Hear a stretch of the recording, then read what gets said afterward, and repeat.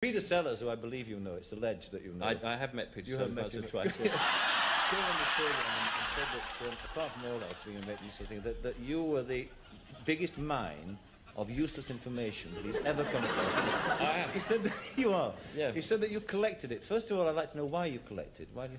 I remember it. I remember sort of funny facts, and it brings up, like my mind works in a sort of strange way, is that the other day I was listening to the radio, and I suddenly thought of the fact that something I once read, which is quite surprising because you can't see it from the map, is that there is nowhere in England that is more than 52 miles from the sea.